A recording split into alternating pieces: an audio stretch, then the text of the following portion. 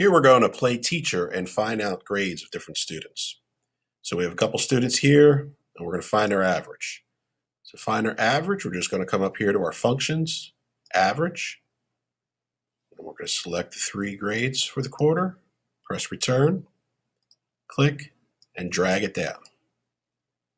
Okay, we're going to round these up, so we just have no decimal places. And then what we're going to do is we're going to apply letter grades to these. Okay, so this is a new formula. Here's our scale.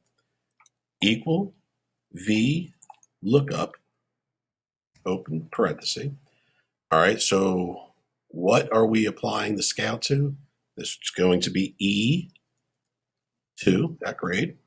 All right, now we want to put in our range. Okay, so our range is from H2 to I7. Okay, now we're going to do something a little different here. We're going to apply dollar signs. Dollar sign H, dollar sign 2. Okay, then we're going to put a colon, dollar sign I, dollar sign 6.